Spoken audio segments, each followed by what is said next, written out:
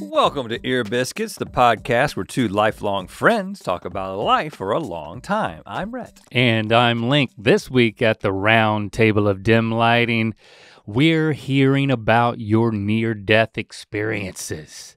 We're taking advantage of this line. We got this phone call line. A hotline. Man, I love it. I love people's voices. Earpod 1. I love people's voices. All you gotta do is call in when we put a prompt on the Twitter machine. Yeah, so, and these are literally- We have a Twitter machine. Near-death experiences. And what I mean by that is, like, people almost died. And they nearly died. We asked for ones that were funny or bizarre. Specifically. And we got, and maybe there's a serious one or two in there too. I am embarking on a journey. I'm making an investment. I'm learning something new. I am currently being trained to do something, to be certified. Taekwondo. And it could lead to a near-death experience. It could lead to a death experience. Parachuting. But it could also lead to like an eye-opening, heart-opening, life-changing. Heart-opening? Yeah. Future-defining experience, relationship-defining experience for me and a significant other in my life. I'm really building this up. Yeah, so I think this is the right episode to let you know. You're gonna start playing Magic the Gathering?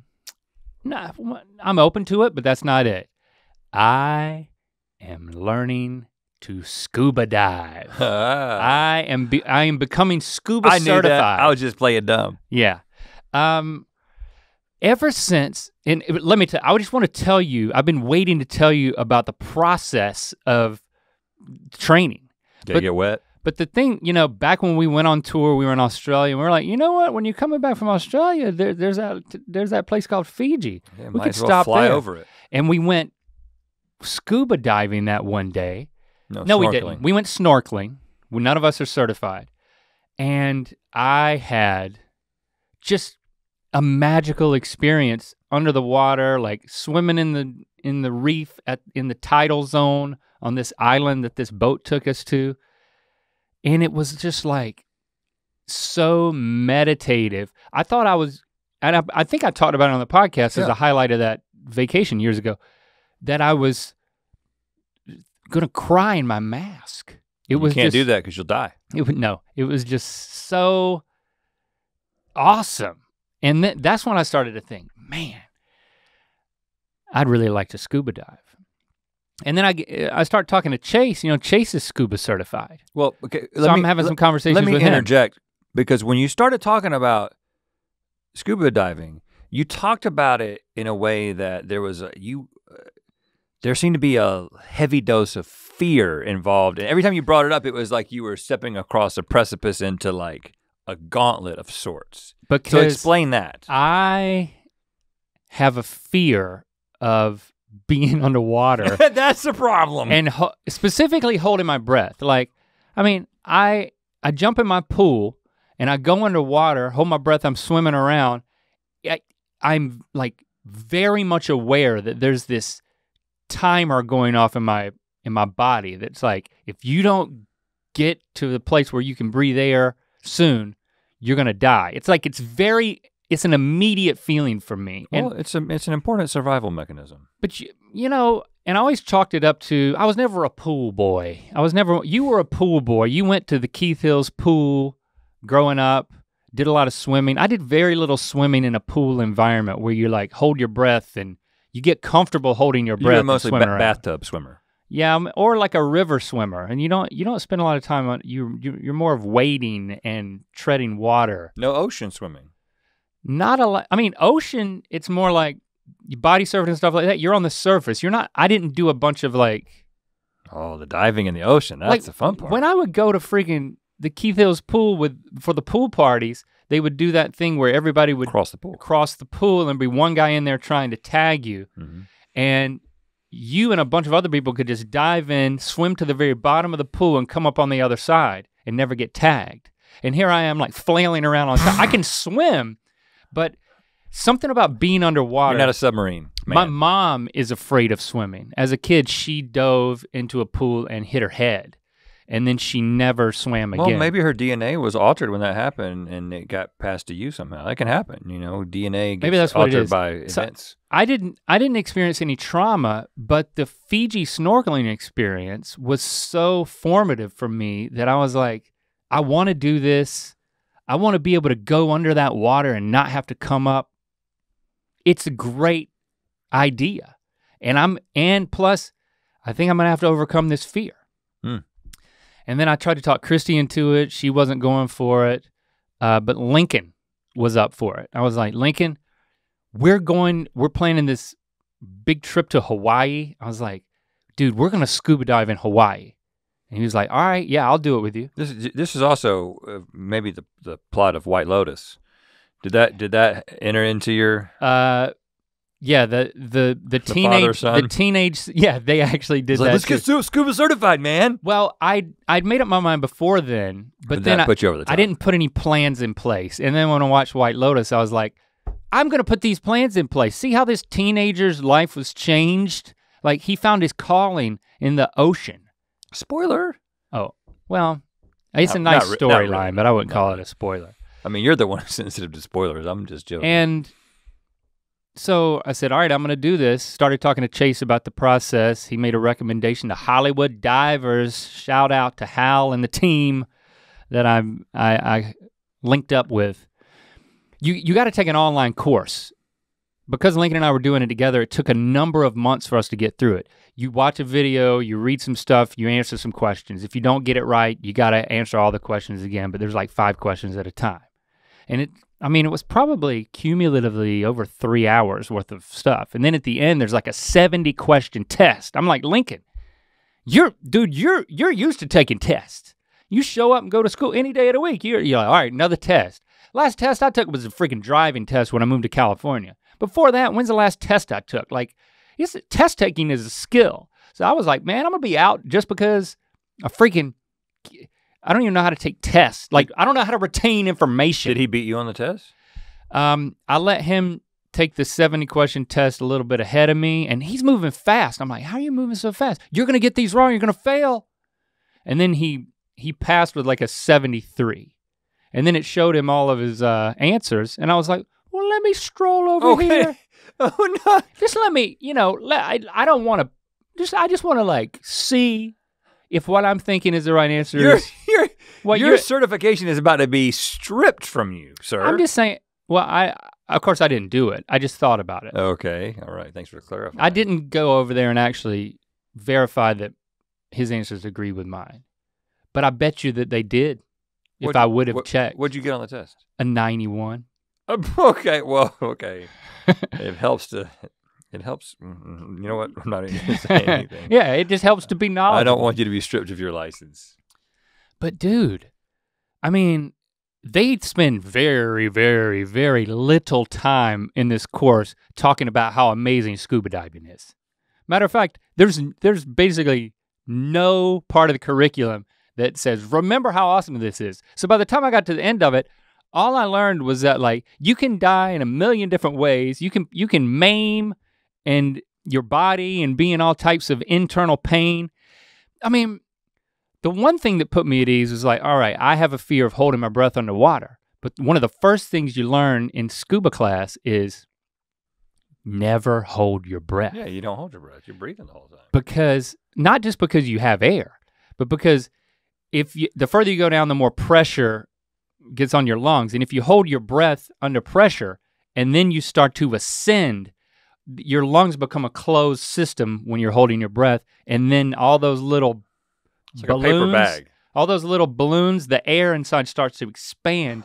Your freaking lungs explode. That's not good. Your freaking lungs explode. So you have to have a discipline to be constantly breathing. How deep does that become an issue at? I don't know. They just they don't want you knowing the exceptions. And maybe I did know, but I can't remember that. Like but not pool depth. Not pool depth. No, not like 8 or 10 feet. Okay. Don't ask me questions that then I'm like, Don't listen to any of my facts that I'm stating about scuba. The one thing I'm a little bit worried about is there's so many numbers involved, and there's like math and there's calculations. Oh gosh, yeah, because you got all this nitrogen, and your life depends on it. You get this nitrogen that has to off gas, and so depending on how deep you are, you have to do all these calculations and keep all these records. You're gonna need a laminated chart like they make for the gut check episodes that you take down and dive with. Either that or like a dive computer that does it all for you. But if that you have exists? to yeah. Get that. I can rent one of those. But if you have to, but it's really, okay, I can't dive past like 60 feet for more than an hour. I'm just throwing out numbers here. But then if you want to go You're gonna be 60 feet under the water. How does that make you feel? Well, I'll tell you how it made me feel when I did the next level of training. But yeah, they're talking about like, you got all this nitrogen in your body and it has to off gas and it will accumulate over time. So if you don't wait 24 hours after a dive, you have to calculate how deep you can go for how long in any subsequent dives in the same 24-hour period. Think of all the people who learned this the hard way. Yeah, so you don't come up to, and you don't get the bends. And then Is that a TikTok dance? It's the name of an album. Yeah. You then move to the next phase, which is you get training in a pool. So we did this at our pool. It was just me, Lincoln, and Matt and Ray were doing that. They were supervising, the two of them were supervising our training. And so we spent like 4.5 hours in my pool this past weekend learning how to dive. With the breathing apparatus and the tanks and everything. The full kit and caboodle. You like wetsuit? Oh yeah, wetsuit and everything. Wetsuit, hood, boots, gloves, everything that I'm gonna have for the next phase, which is going into the open ocean water certification, which is 2 days. I'm doing that this coming weekend. Oh gosh. I think I am. It's nice knowing you. So this past weekend, we get in the pool and they're like, first of all, it's like, even snorkeling, when you put your face under the water, like everything in your being is telling you, don't breathe. I mean, you're underwater, do not breathe. That's why you can throw a baby in the water. Yeah, it's instinct that you have to overcome, that you have to start breathing underwater. And it's pretty nerve-wracking. I mean, if you've ever snorkeled, there's like that moment of acclimation that's like, oh, yes, body, you can do this. Chill out, brain, you can do this. Then you put on the regulator. Like, you have, it's an amazing system that you're putting this vest on that then it connects to the tank behind you, as well as you having a regulator that you breathe the air out of the tank, and a backup octopus regulator that you can share with somebody in an emergency or use yourself. Or share with an octopus. They don't need it. But then there's also a hose that you hook to the vest, because you wear this vest and you put weights in it. Depending on how much you weigh, you've got to be able to sink. So you weigh yourself down, even more than just the tank and the vest, just ballast. And that's how you get back up. You fill the vest with more air. Yes, you have this trigger over here. I always wondered about that. Instead of breathing the air in, it's pressurized and it fills up your vest like a PFD. And you can fill it up a little bit at a time. And it's so interesting and that then you can let it out. When it goes into your vest, so you got the pressurized, mixture, whatever is in there. And then when it goes into the vest, it creates a buoyancy that wasn't a force that was existing when it was pressurized. That's crazy. Yeah. I didn't know about this. I always kind of thought that they like dropped weights or something. I knew they didn't, but like how do you get back up? Yeah, the air mixture, which there's, the air we breathe is mostly nitrogen. Yeah. And so that's why when you're down at depth, the nitrogen content in your body increases. Do you have to like dial in what the mix is? No. It's all predetermined. Yeah, it's just a tank. You breathe out of it. Okay. You suck it down. So yeah, the thing that we had to learn was getting in the pool. I mean, everything. How do you put on fins without killing yourself? How do you put on your goggles, in a way that and then fall back into the water? Is that what you did? We walk into the pool. We did one of those like long step into the pool, but we didn't do the like backflip off the side of a dinghy into the You'll do pool. that next time. You'll do that this weekend. That's the one thing that I don't know. I'm not. You're like, I don't want to do the backflip thing. But over the course of the 4 hours, it's like the first thing to do is, all right, you're gonna start breathing underwater. Let's go down and sit on the bottom of the pool. And you know, they say breathe constantly. You've gotta like breathe calmly, in and out. And then I get down in there and I'm just starting to breathe. And yeah, I mean, there's a little bit of, you have to like suck the air out of the tank a little bit. It kind of feels that way, like it's a restricted flow of air. It's not just like breathing air right here, right now. There's a little resistance. You gotta coax it out. And then your brain is still telling you, this is not a good idea. This is a bad idea. This is a life-ending idea to breathe down here under this water. Don't do it. And so at a certain point, very early on for me, that sensation started to creep back in. And then he's like, come up, telling me thumbs up. So I come back up. And he could tell? No, he's like, how you doing? I'm like, I'm doing pretty good. It's taking an adjustment. He's like, you guys are doing great. Now we're gonna fill up your mask halfway with water, and I'm gonna teach you how to get all the water out of your mask without coming up for air. Yeah, this is without awesome. coming up to the surface. I mean, basically you have to learn everything that could go wrong or make you uncomfortable or need adjustment, that you can fix it without giving into the urge to try to come up to the surface. Because you're 30, 60 feet down, you have to get rid of this notion of, well, I gotta go to the surface to take care of this. Right. No. You gotta take care of it right there. So how's Lincoln doing at this point? better than me. Okay, I just wanted to make sure. And so he taught us how to clear the mask, but we go underwater, he points at me and he like does a mask sign, like fill up your mask with water. So you seal the top of the mask. Well, first of all, you let water in the top of the mask. You just kind of like take it off and then it fills up with water. You can fill it up halfway if you wanted to kind of ease into it. Then you put the mask back on, you're like, okay. Now you seal the top of the mask against your forehead and you look up towards the surface and you raise the bottom of the mask out. And blow? And then you blow out of your nose, which of Yeah. course is part of the mask. And then the air from your nose fills up the top of the mask and down, forcing all the water out. And then you can put the mask back on. It's a freaking magic trick. Well, Did you know this? I didn't know it, but before you explained it, I would have guessed that that's what you did. Yeah, You but know? you've never done it. When you've snorkeled, you've never done it. No, because It's like- I haven't been, I haven't. Yeah, because you can come up to the surface Yeah. and clear. I mean, we also had to learn to clear your snorkel and stuff I didn't know. But the first time I did that, like my mask is filled up with water. I'm opening my eyes in my pool. I'm like, I don't like to open my eyes in my pool. And then I'm like, oh, I forgot to breathe. And then I take a big deep breath. I'm like, and then like my lungs are filled with air and I breathe out just a little bit. And then I breathe in again. And all of a sudden I'm like having this Why are you making panic. me panic by telling your story? Like, you're in the Because pool. it was freaking scary because I was like, I packed my lungs with air and I just felt like I kept trying to pack more air in there. And I started panicking. And then it's like, I had to come up.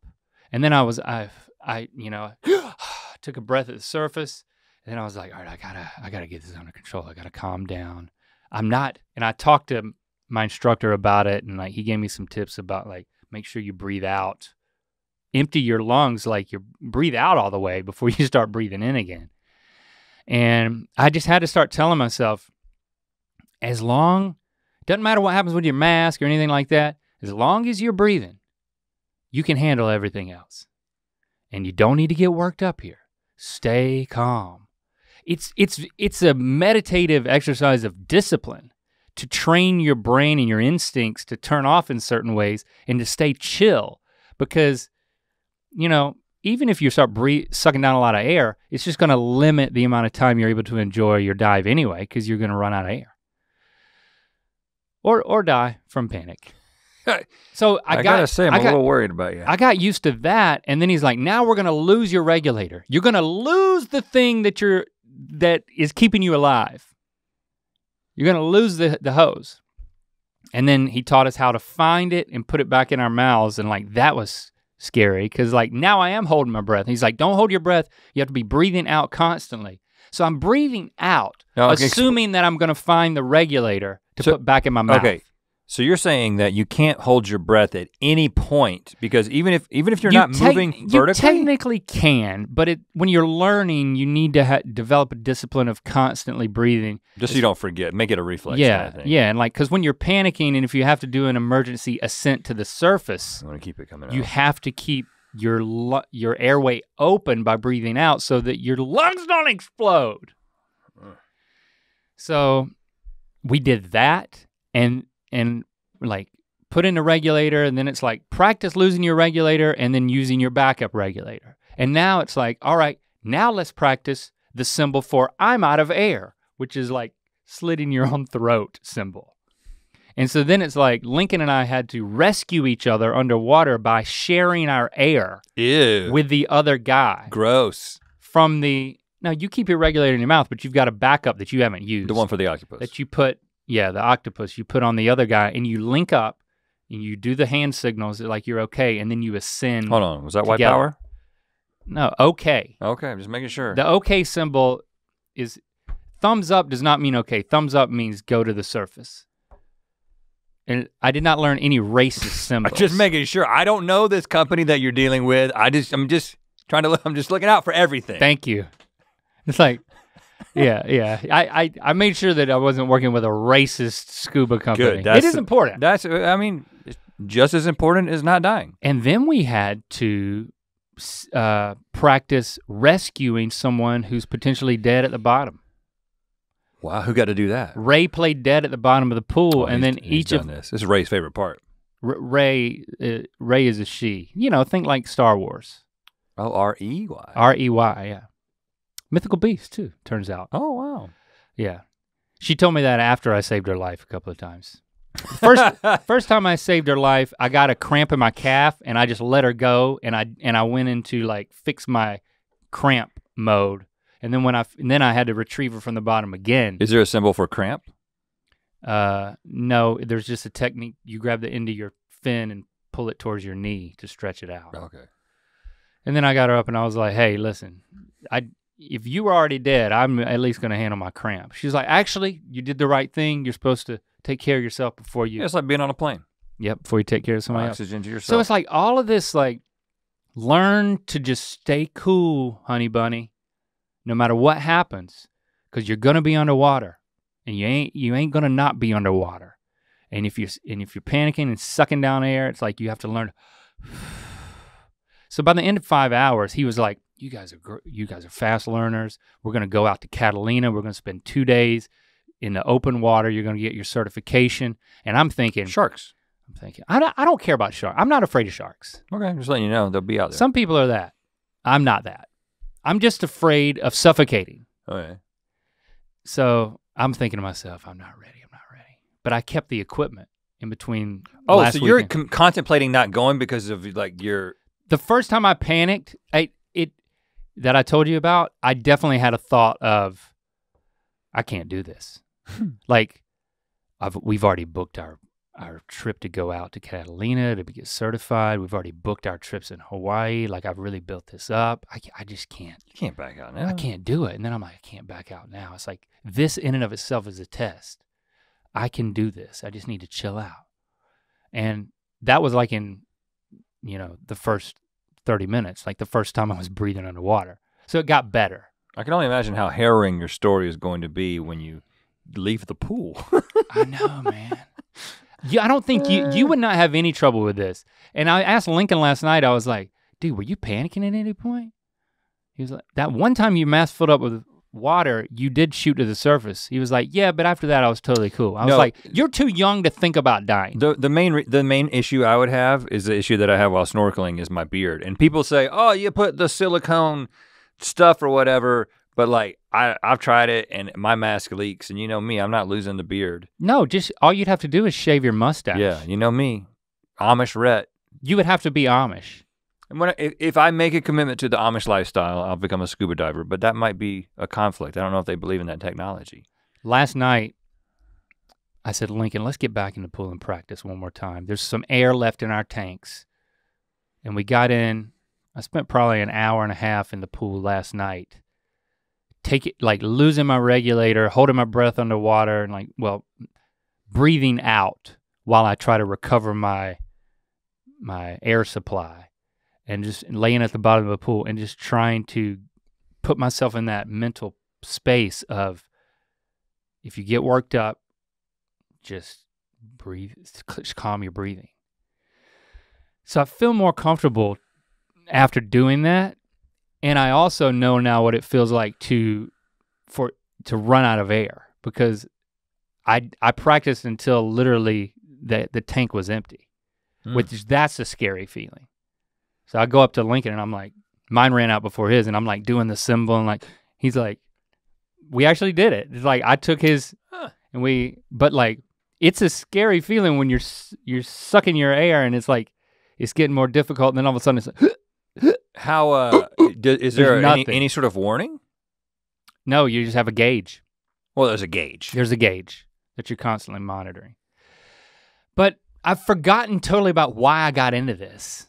So I'm trying to get back into that space, and I hope when I go to Catalina that like it's gonna be a beautiful experience that's gonna be like, yes, this is why I was doing this, because all I've been thinking about is worst case scenarios. Well, it's not gonna be Fiji, just so you understand that. Like, Yeah, I mean, he said there could be. I've seen like beautiful videos from people who have dove around Catalina, but it's not Fiji. You were like in an aquarium. Yeah. Like I know. It's not gonna be that great. So, and I've just kind of talked about like all of the stuff that's made me really scared, but I'm balancing that with the experiences that I'm gonna have with my son and with nature. So he's not nervous. Not nervous, no. So he's a good buddy. I was like, Lincoln, if I start doing this like Zen breathe in, breathe out symbol with my hands, it means that I'm panicking. Don't try to get me to do anything else. Just come over and just like smile. Part of the training? No, that's something I developed. Oh, okay. Maybe they'll add it to the curriculum. Man. So we'll get to your near-death experiences, but I gotta talk about Dispatches from Myrtle Beach. Yeah. Have we talked about Dispatches from Myrtle Beach on this show? Not on this show. We talked about it on GMM this week. We've announced it. And I just listened to the trailer, which is out. For this podcast, which is Charles Neal and Link Neal. That's Link's dad. And let me just tell you, I mean, I'm very excited. I know that you've already recorded an episode. Yeah. But I mean, when it comes out this Thursday. When you just, I mean, your dad, or last Thursday. Your if dad's you're voice, watching the video version. Your dad's voice is iconic, and now we're monetizing it. He has been so excited once I started talking to him about doing a podcast, and I'm like, Dad, this is your podcast, and I'm just like your sidekick. I'm just here to talk to you and catch up every week. Every Thursday, we're gonna publish our conversation where we catch up, but we have different segments planned, different things that he's gonna talk about. So yeah, he's driving the ship, and I'm an interesting passenger on this journey of is this gonna become something? And I think it really comes down to, is it gonna become something in my dad's mind and in his life? Like, is this gonna legitimately be an outlet for him? Like, so far, he's got hundreds and hundreds of emails from people ever since way back when I tweeted his email address. People didn't believe me. And then he's like elated to be getting, I got 300 emails. It's about to get in more. one night. He's about to get more. Yeah, rather be shagging 53@AOL.com. Is his email address. So yeah, every Thursday, wherever you get your podcast, Dispatches from Myrtle Beach, my dad has a podcast where he talks to me. So go over there and subscribe and follow whatever you can do, even though an episode's not out if you're listening to this. But if you're watching the video, the episode's up. The first episode's up. You can go and actually listen to it right now, wherever you get your podcast. The things that we talked about in the first episode, I ended up giving him quite an education. Of course, I learned some things about him too. I don't want to give anything away. I just want you to go over there. I'm excited about this. I haven't listened to it. I'm going to listen to it as a fan of Charles. As a consumer. You know what I'm saying? We're trying to keep the episodes at like 30 minutes. So it's like, it kind of feels a different niche in your like listening routine than say your Biscuits. So yeah. Thursdays, Dispatches from Myrtle Beach. Let's start with hearing a near-death experience. So this is actually a very American story. I almost choked to death on a corner of a hot sauce packet while eating lunch at work. Oh. I That's not had it? ripped it off, and Okay. I guess I didn't throw it away properly, and it somehow made its way into my sandwich. And when I tried to swallow, it got stuck in my esophagus or whatever it is that blocks, stuff that isn't supposed to be going into your stomach. Well, oh no, it blocked your windpipe. I was all alone. I had my own office, and no one was around. I had a walkie-talkie, but couldn't use it because I couldn't speak because I was choking. And I had no clue what to do. I ended up trying to dig it out of my throat. It didn't quite work. And I ended up just trying to make myself throw up. And that did work. So I did not die, and I lived to tell the tale. But that's the story of me being American and almost choking to death on something that could have been prevented if I had just not been so hasty while I was eating. Thanks for sharing your story. But there's a couple of, I just can't believe this happened. I mean, typically the corner of a hot sauce packet is not a chokeable size. It depends on how good of a rip you get and how deep it goes, I think. And if it just went into the windpipe, she said esophagus, but trachea and esophagus, right? They say so they meet. It must have been at a spot where, because making yourself throw up is gonna bypass your windpipe if it's gone deep enough. Well, it was probably right there at the intersection of the two. Hey. And I don't know, I'm no doctor, but I think that if something is like lodged right there at the top of the trachea, it's more than anything, it's super unpleasant, but if you were to stop and not cough, you would find that you're still able to, especially in this case, get oxygen into your lungs. Now, I'm not a doctor either, but my understanding is you've taken that scuba test. You do not give someone the Heimlich maneuver if they're making noise, because that means that there is some sort of airflow. Well, if they're beating a table, that's noise, just to clarify. If there's no noise coming, it's like, you must be silent. Calm down and don't say a word or make a sound before I do the Heimlich. If they're coughing and making noise. If there's still air coming from their lungs in some capacity. Right, then there's not a complete blockage. And it won't work, it'll just break their ribs or whatever. Again, not a doctor. This is not medical advice. In the event of choking, go to Google and figure out what you're supposed to do. Or do that right now and then be ready for when it happens. The American part of it, like hot sauce packet.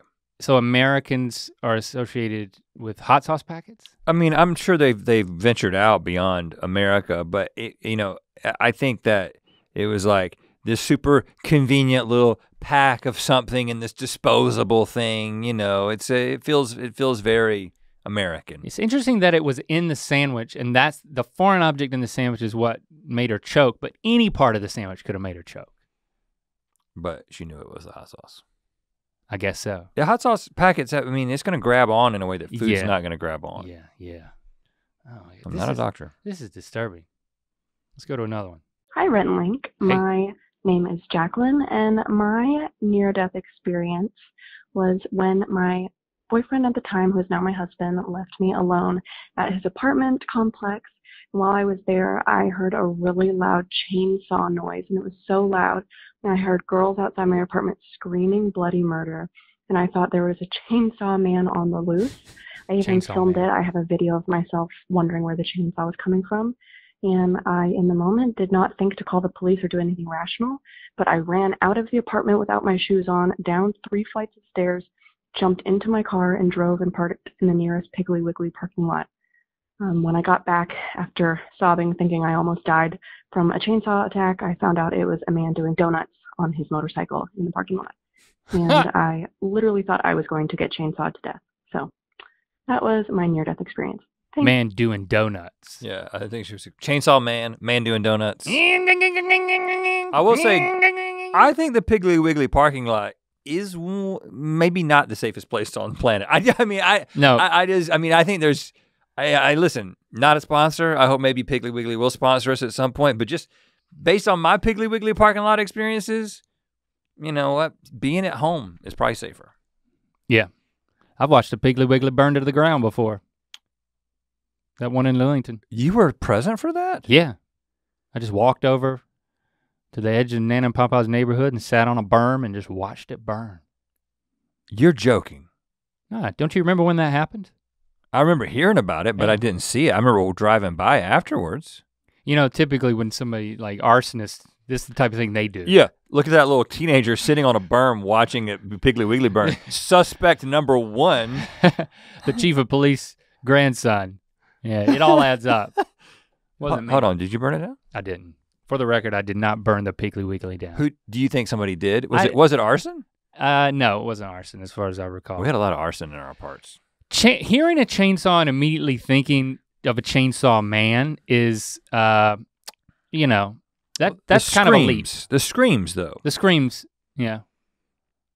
That's scary. And now that we do understand what was happening, and it was a donut man, not a chainsaw man. Doing donuts. Were the screams of glee? Yeah. Because that's a good way to get a Harnett County woman excited. I don't know where this was. In a Piggly Wiggly parking lot, there's no way to get a woman more excited more quickly. Can you do a donut? Yeah. Now it does remind me of Lincoln's gotten into manga, and he was reading. I was like, let me look at this one that you're reading. He was like, okay, it's called Chainsaw Man. Whoa! And it's this. And I just started flipping through the book, and he's like, first of all, you're flipping backwards.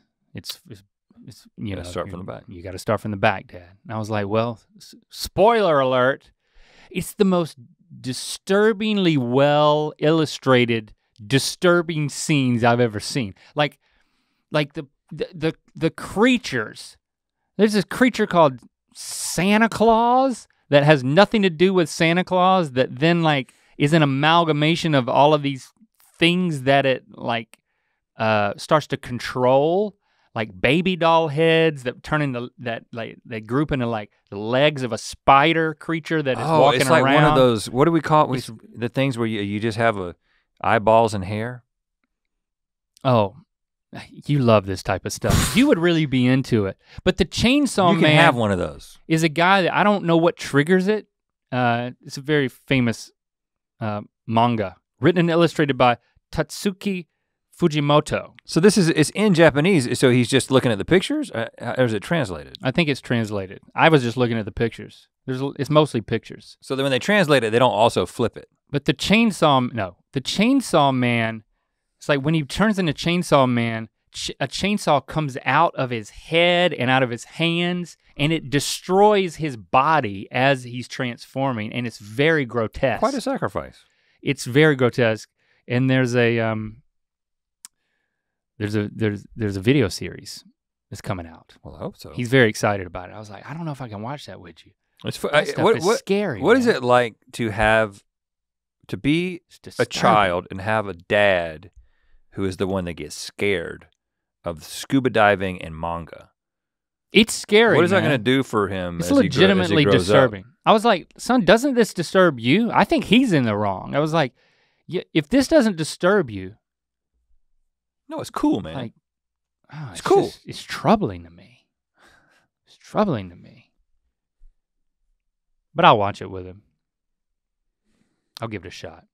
Hey guys, my name's Amber, and about 4 years ago during a nice thunderstorm, I went outside to record the water coming down the road. There was a lightning strike really close, and I don't remember much, but I ran inside and watched the video back to see that it was like right next to me, and slowing it down frame by frame is even scarier, and I haven't been out during a thunderstorm since. I still have the video if y'all want to see it too, and I don't really know if it's considered near death, but it was definitely scary. So yeah, thanks, bye-bye.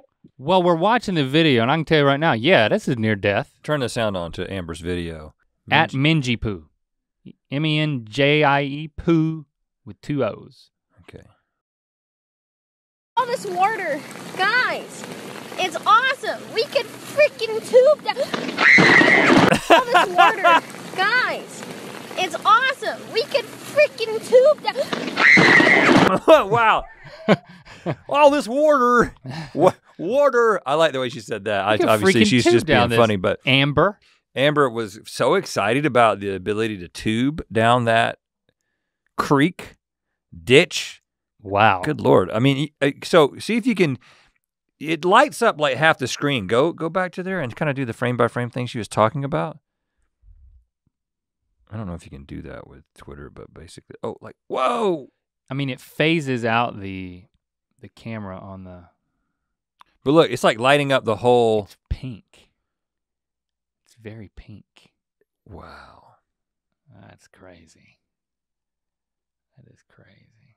And she screamed at the same time it hit. Water. All this water. Amber, we like how you say water. Thank you, Amber. And then she said, I left a voicemail and I think I talked too fast. No, we like it when you talk fast. Yeah, that's good. Keep it short. Keep it sweet. Wow. Yeah, man. Because glad you're okay, Amber. I think that I miss thunderstorms. I seem to remember like the baddest, scariest thunderstorms happened when we were at church on like a Wednesday night. There'd be pink lightning. You know, you got that pink lightning. Only man. at church? I just have those memories. Yeah, they happen quite a bit. Hi, Rhett and Link. My name is Jacob, and I'm from Charlotte, North Carolina. Yo. And my near-death experience happened on the second week of my freshman year at college at Western Carolina University up in Cullowhee near Asheville. Mm-hmm. A group of friends and I went up to a waterfall one Saturday, and I was not being particularly wise as I was walking on some rocks on top of a waterfall. So, of course, I slipped, and I fell on my stomach down one small waterfall and then another, until I fortunately landed in a pool deep enough to stop me, about a small car's width from a 50-foot drop to just a pile of rocks. To make matters worse, the pool I landed in was full of leeches, and they were all over my legs, all the way up my swimsuit.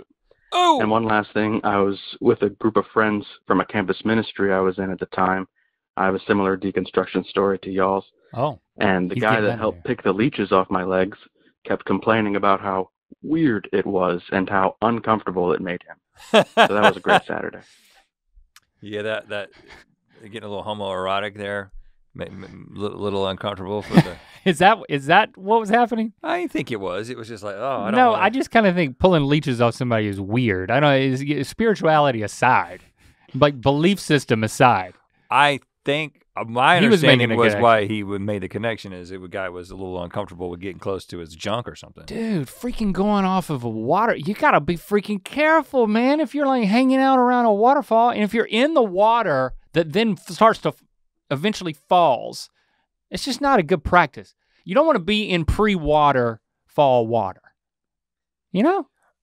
Yeah, and it just seems like a something to live by. Well, I don't swim in pre-waterfall water. The most visceral this has ever been for me was when we visited Niagara Falls. And so there's been plenty of times in my life when I've been like in a creek or in a river that had a waterfall and you're like kind of swimming and you're like, I'm not gonna go there because it's a waterfall. Yeah. There was one time we were swimming in Yosemite when I was a kid. Like, I mean, I remember this very clearly because my dad was like, there's a waterfall down there. And then years later, we heard about people who would be swimming in Yosemite and get swept down and go off a giant waterfall and die. Yeah, the year that I was there, we hiked to the top of Yosemite Falls and they were doing a helicopter rescue of someone who had gone over the falls. Yeah. But when we went to Niagara Falls, when we visited Niagara Falls with our wives. Yeah. And we were on the Canadian side, right? Which is the better side. Mm-hmm. Nothing against America, but just it's a cooler side. More picturesque, I believe. Of the river. It's crazy. Like you can get right down there next to. I mean, you can't really, if I remember correctly, you can't like walk to it or whatever if you're just a civilian. But obviously, you don't want to go off Niagara Falls. And just the other day, I saw a video going around, I think on Twitter, and it was the guy who cuts the grass What? at above the falls, and he's got a rope tied to him. So like the person who's like mowing the grass. Is he on a riding lawnmower with a my rope mind, attached? he had a push mower because it was like kind of like it was a place you didn't want to be like on a vehicle that could fall in. It was just like, okay, I'm kind of mowing the grass here. Oh wow. And I'm buckled in. Here we go. There you go. There he is right there. Dude using a push mower. And he's got like this giant Yeah, that makes sense. harness around him. And a sleeveless shirt. Well, you don't want to be weighed down. I think he's just wearing. That's a mow job I don't want, you know? Really? Extra challenging though. That's beautiful though. That's advanced mowing. People go, yeah, there was the person who drove their car and was like, the car with the person in it was like close to the edge of Niagara Falls like a few months ago. And they had to do a rescue to get the person out of the car. They were in the water? Yeah. Yeah. And yeah, I guess if your car I don't is know if up they were there, I don't think they were conscious. don't get out of your car because then you're in serious trouble. Good gracious. I mean, but imagine going over a waterfall, landing in a pool, and then struggling, but then Jacob went over again, landing in a second pool, and then he finally got it together because if he'd have gone over that third one, he would have been in 1,000 pieces, man. Well, and then pool full of leeches and an uncomfortable moment with a friend. Man.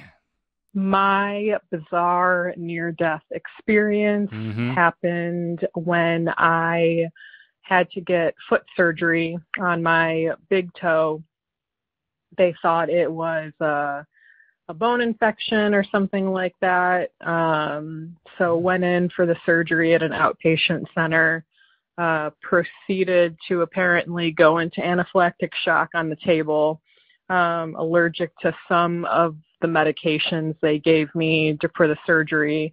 I woke up, was told about it, and I was the outpatient center's first code blue ever. So that is my bizarre near-death experience that my big toe tried to kill me. Dang, I mean, that's scary. Because this is a group of doctors who are not accustomed necessarily to dealing with outpatient, yeah. Code blue.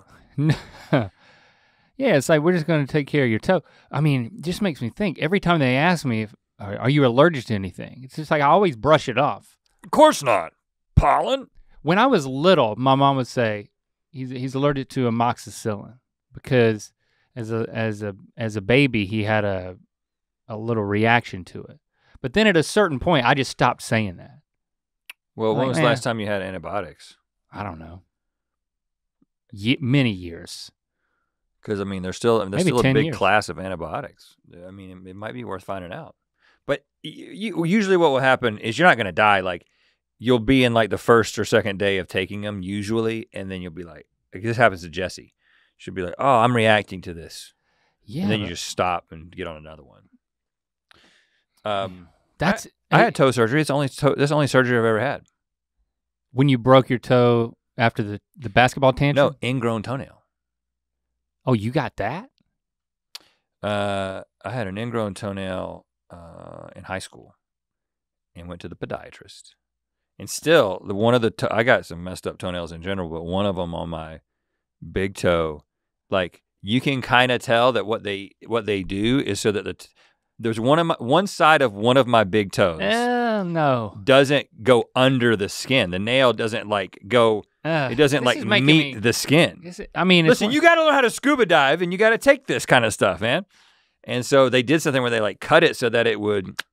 And I was fully awake, and it was just like numbed or whatever. No code blues for me. But yeah, that's the one surgery I've had is toe surgery. Big toe surgery. That's what we've got in common. It's so interesting to wake up from an outpatient surgery and they say, "Oh, you died for a second." It's like, what? Like, my toe died for a second? No, you died for a second. This is kind of crazy because for two reasons. Two things that I've been looking into lately. The first is I just happened to see like a article yesterday, and it was like a collection of people who woke up during surgery and their stories. God. See, I wonder if we're gonna get the numbers back on this episode and be like, no one's listening to this episode because they're smarter than I am. No, that's the I thing. didn't realize that I didn't want to hear this. Well, here's the thing. You don't like Chainsaw Man, but there's a market for it. Okay? I'm the market for it, and I'm speaking right now. Why are you reading about people waking up during surgery? Because I have a fear of that happening. But then why read about it? To know how bad it's gonna be, to be prepared. See, you're convinced it's gonna happen. It wasn't as bad as there was a couple of people who were like, it was the worst pain I've ever experienced. Nothing has ever come close. But there was a couple of people who were like, I woke up, everybody saw me, they gave me a little bit more of the juice and I went back to sleep. I won't go into any more details about that, but the second thing I've been reading about. So you're telling me it made you feel better reading about those things? I felt the same. The second thing I've been reading about, and I'm interested, I find it interesting that we didn't get any of these. And Daniel, is it that we didn't get any at all, or that they're not in these ones that we're selecting from in terms of people who actually like saw something? Like saw the light? Saw the light. Okay. No one in the Mythical Beast community has seen the light. And I wouldn't say that I am I haven't gone hardcore like deep into this, but I'm finding myself reading about and like watching like documentaries about people's near-death experiences and actually experiencing like out-of-body stuff. I mean, I still don't know what I think about it. I'm in an open place. Is it like, okay, this is just something where there's like DMT released in your brain when you die and you feel like this is what's happening? Yeah. But it's pretty fascinating how I was actually hoping we would get some of those submissions based on some of the stuff I've been reading, because they are relatively common. And there's all these scientists, people who had like a completely materialistic, naturalistic view of the world where they're like, consciousness is completely contained in the mind, who basically began looking into this and were like, I can't, in good conscience, continue to believe that that's the case. Something else must be going on with all these things that are happening to people. And of course, this is not anything new. People have been talking about this forever, but I don't know. It's a little intriguing. My granddad, so my mom's dad, he passed away in 1996. Oh, I remember that. So in he had 2 separate open heart surgery procedures. Like where they split you open, at least back then, from sternum down, like down your thigh. Like the scar that he had is just like crazy. Why train did they tracks. go so deep? I don't know. It's like trying to open a book and you really just gotta you gotta keep ripping it. Yeah, right. You keep like you gotta stretch the spine of it. Nasty. I actually don't know if it was related to the second one of those or something else, but I definitely remember sitting at the kitchen table while he was recovering, and he said that when he was under, and I don't remember if they said that he coded for any period of time. Like this is not the type of story that you want to go back to and like talk to relatives about when you're just shooting the breeze, but he described going to a place that was like an ultra dark warehouse, like a real creepy, huge, dark warehouse. So like the opposite of going to the light. And he's telling me this story, and I'm thinking, man, my papa went to hell. He went to the hell warehouse. He went to is that like the? He went to like an abandoned Sam's Club. He said he was scared. He said it scared the shit out of him. You start living right? He started living right. Yeah. No, I don't know. His jokes were always very colorful. He kept saying fart blossom. Yeah, but I remember being concerned about his soul after he told me that. But he wasn't, that wasn't the implication when he was telling it. It was just kind of matter of fact, like this happened. Well, I was like, what do you do with this information? And it isn't seemed like not much. Well, based on what I'm seeing, there are things that people have in common, but also it's not like everyone who is a professed Christian sees a light and everyone who's not sees a dark warehouse or feels a little bit of heat. It's like, it isn't like, oh no, this is supportive of a Christian worldview, but it is, it's supportive of the fact that something happens when you get near the point of death. And I question if consciousness is completely contained physically in the mind, in the brain, and that there is no mind beyond that or any consciousness beyond that, like what is the evolutionary advantage of this release in this thing that happens at death? Like, I mean, of course, if you're essentially a computer and the computer is shutting down, some weird shit could happen in your mind that then if you come back from, if you actually reboot, some weird shit might be still in there. But maybe it's just a gift, you know? It's like the gift of existence is that when you're transitioning, as some people call it, or dying, as other people are calling it, giving up the ghost, or however you want to say it, that there's like there's a little bit of a release of something that gives you a positive experience, ushers you out. But this is the thing that's so interesting. And we could do a whole episode on this. Maybe we will. Maybe we'll do a Flatliners episode where we do it to ourselves. Maybe so you don't fight it as much, you know? But see, here's what I'm saying, because I don't want you to dismiss it if you're listening. The thing that they're no longer conscious. Their brain stops functioning. This one woman was dead for 30 minutes, okay? Drowned and got like a kayaking accident. Okay, not scuba. Pinned underwater, she went over a waterfall in a kayak because somebody was in the way. This is like episode 1 of one of those Netflix series. She goes under the water, she's under the water. They basically after 15 minutes, it turns into a recovery operation, not a rescue operation, because she's been underwater for 15 minutes. They eventually see her life jacket and a guy like is going to get it to be like, I think her husband would want this. And she's attached to it. Whoops. Pull her out, she's blue, her eyes are fixed open. She's dead. I don't remember exactly how they got her to, I think they like put her on top of a kayak. She was in Chile, I think, and she, not a big bowl of chili, the country Chile. And they go up the path and there's an ambulance there, like some serendipitous stuff happens. Anyway, she has all this stuff that happens where she basically saw all this stuff happen as she was like out of her body watching it happen. She was a person of science. She was a doctor. She didn't believe any of this stuff. She didn't have any sort of supernatural paranormal disposition. Or enough kayak training. But she spent time with people who were very welcoming and like it felt awesome and warm and everything. And they told her, you have to go back. But they also told her basically that her son was going to die. What?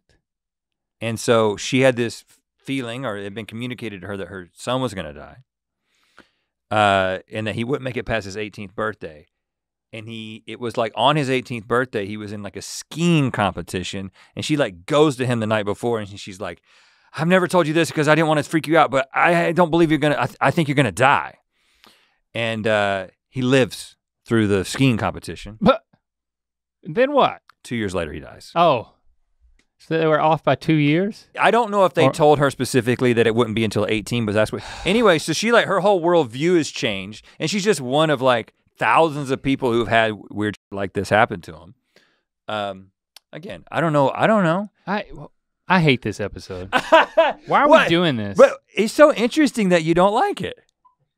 All right, so I got a near-death experience that's pretty comical and good. Terrifying at the same time. Good. Oh, no. So me and my friends, we were hiking up Raven Cliff Falls. It's down here in Georgia. You guys from North Carolina might have heard of it before. Nope. Heard of Georgia. We're hiking up the waterfall, and we've made it up the waterfall. We already stopped. So we're on the hike down. And I slip. I slip way up high on this little mountainside. And I don't know how. Somebody up there might have been looking out for me, not sure.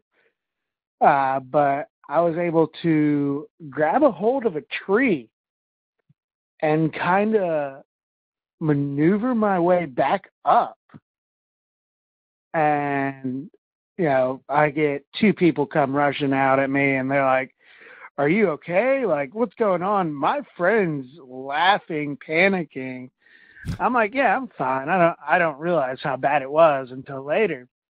And I'm brushing myself off. I continue walking, and we get down the cliff, and my friend that was with me, she points up at the tree and goes, that's what saved your life.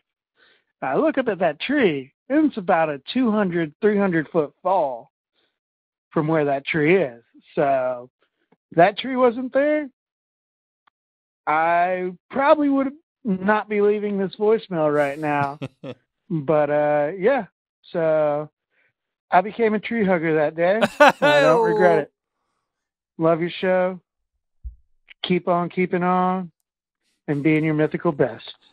Hey, that was good delivery, man, and especially the tree hugger part. That's tough, man. If you're gonna have a near-death experience, it's better to not realize it until after the fact. Yeah. That's the way I want to do it. Well, it might happen to you, man. You're stepping into the gates of hell. No, it's just the ocean. Poseidon. And I'm gonna ease into it. You know, it's 2 days of being guided into like more comfort.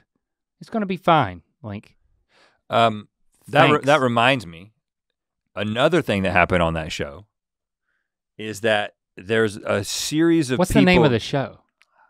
So you don't even know what it's called. Surviving Death. Okay. That's the name of it. But the other thing that they talked about, I'm only like 2 episodes in. It's not even new. It's been out for a while. People falling great distances and having these like blissful experiences. While falling? It's kind of hard to understand exactly. I think they fell great distances and nearly died. Like there was an impact at some point. But they look at that experience as like the best moment of their life because of what they experienced in some sort of like transition. So, but I mean, that can't happen to you in the water necessarily, but I'm sure something cool could happen to you. You could have a moment that you could do a whole episode on. Hi, Rhett and Link and my fellow podcasters. My name is Maddie, and living in the Beach South with absolutely nothing to do. I've almost died a few times, but the funniest was definitely when my brother was given a go-kart for his 8th birthday, and little 3-year-old me, he decided that we were going to go on a little trip on the field. And to his benefit of the doubt, he told me to hold on, and I did not. And he took a very sharp left turn, and according to my dad and him, he turned left, and I did not. I was ejected from the cart, and I just started barrel rolling down the field as a little 3-year-old. And apparently my dad was sprinting towards me, and because I was just laying there lifeless. Allegedly, that's what they thought. But I'm fine. So yeah, thanks guys. Now, Go-kart. You bought a go-kart for your children. Yeah. Let's see. It was 6 years ago. I don't have it anymore. I sold it because like Lincoln was afraid to drive it. It was a 2-seater go-kart that like my neighbor sold me because his kids had gotten older, and it had like a roll cage on it, and they wore helmets, but like Lincoln had a bad experience riding the golf cart at my nanny's house, and like he was riding it with Lewis, and Lewis fell asleep in the golf cart. In the gator? In the golf cart. Okay. And then Lincoln hit the bird bath, the cement bird bath, and then ran over it. So Lincoln was driving and his driving instructor fell asleep. Yeah. So he was scared to drive the go-kart that I bought. Kill any birds? Nope. No birds were bathing at the time. But that bird bath stayed teetered over for quite a while. Yeah, and then Lando was not his legs weren't long enough to drive it. So I got rid of it. But when I was a kid, Jimmy got me and Emmy a go-kart. It had no roll cage, no helmets, 2-seater. And we would zoom around the house, and she would be driving, and she would turn so sharply that the whole thing rolled. It didn't roll all the way over. It like teetered all the way up and like dumped us out and then kind of landed on top of us. And it was like, you get out from underneath it and you're like, it's kind of like when you fall. You're like, did anybody see me fall? We're still good. We're still good. Turn that thing back over. Did you have any? Do you remember ever riding that go-kart? I don't think I drove that at my house. That go-kart. Because my cousins had 3-wheelers. I mean, those are dangerous. Like the first ATVs were 3-wheelers. Yeah. And they had a little one and they had a big one. And I remember going down there to South Georgia, going to their house, and of course they like just had this like, like just woods and fields and stuff behind their house. And of course, no helmet, no shoes. I just had on a pair of shorts, and I'm like 6. No instructions. Living free, man. They just put you on the thing, and then they're just like, this is how you go. Like, they didn't even tell me how to stop, you know? And my parents are just like inside just drinking Cokes with with my aunt and uncle. Yeah. Like, it was just such a different time. And then my other cousins, they had a 4-wheeler. That's safer. Well, Doesn't roll as easily. You can do 2 wheels on the front too. Same deal though, no helmets. Got away with so much. A lot of people weren't so lucky. Yeah, those are accidents waiting to happen. Let's pick one more to wrap it up. Hi, Rhett and Link. Hey. My name is Memjay. At the beginning of 2021, I did something really stupid and nearly died when I had an accidental drug overdose.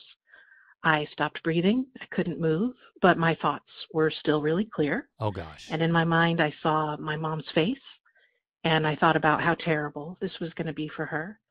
I saw my dog, and I thought about how much I loved her. Oh. And the last thing I saw was Rhett and Link Hey! sitting behind the desk. I'd been watching lots of GMM at the time, and it made sense. But I had this moment in my mind where I just laughed at the absurdity that my last thought in this life was going to be about 2 guys who do goofy things on the internet, smiling gently at me.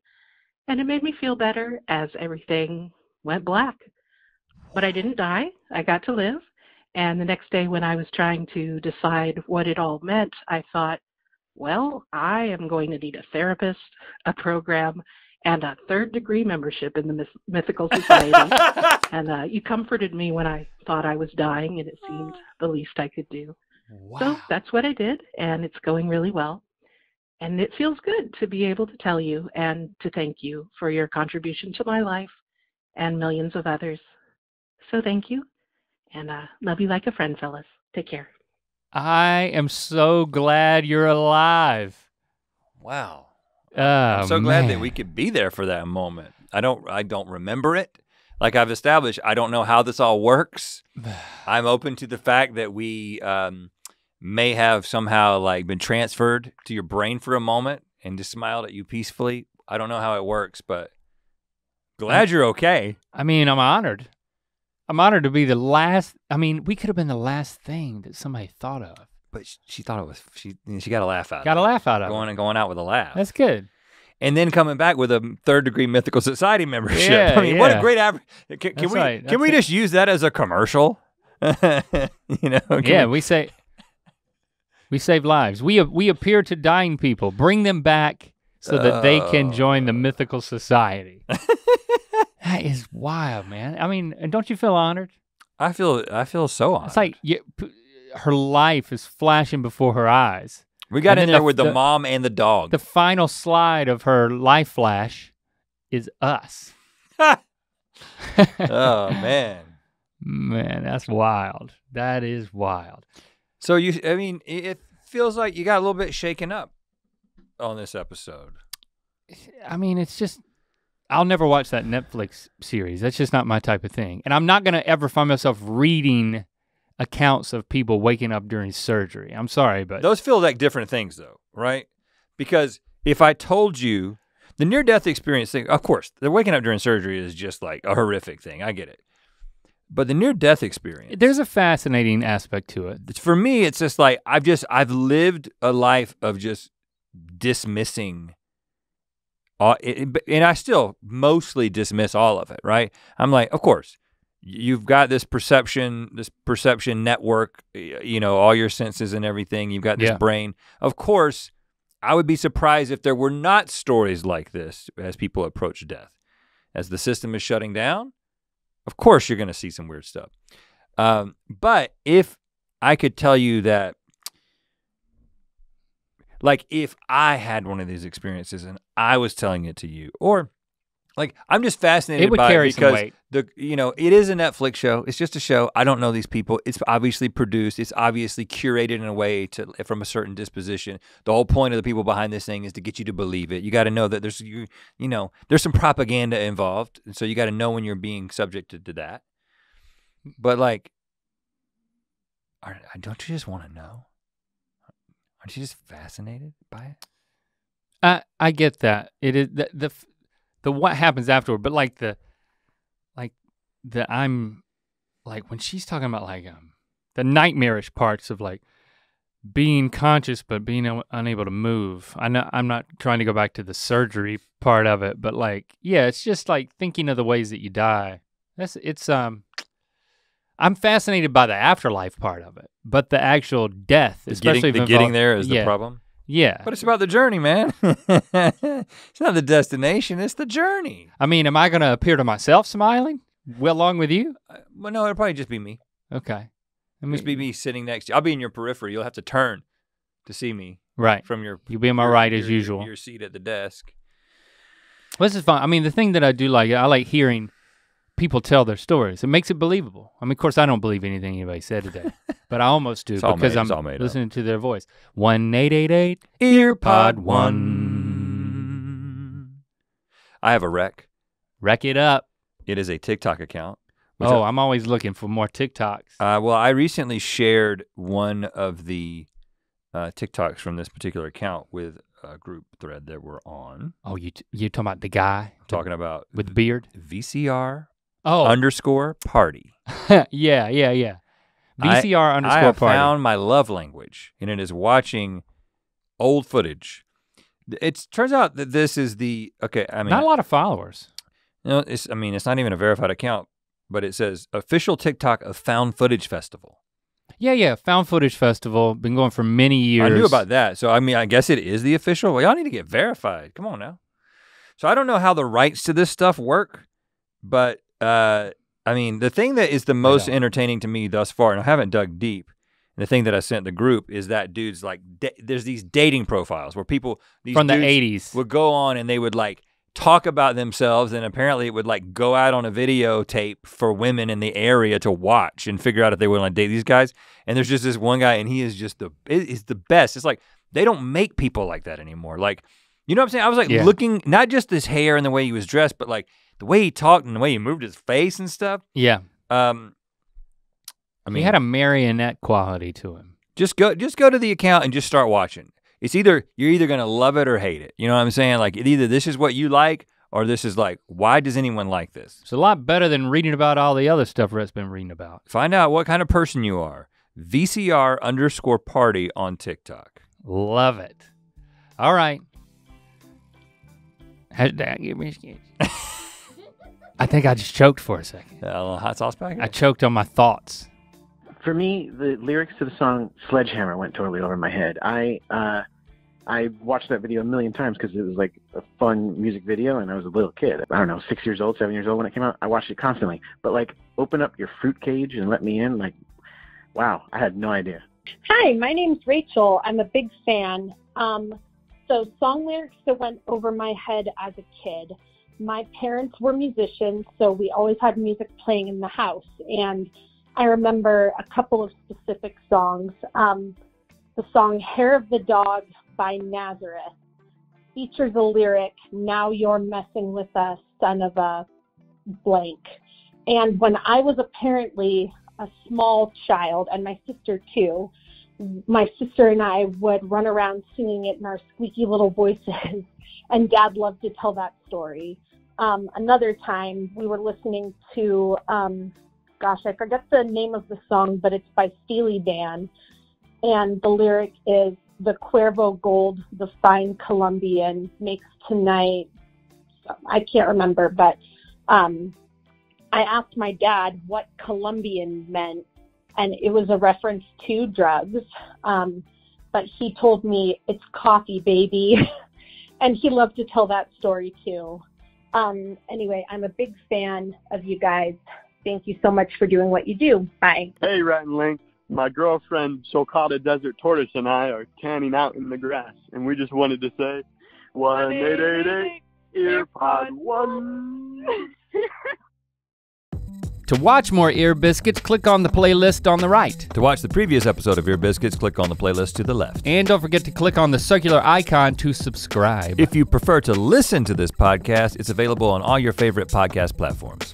Thanks for being your mythical best.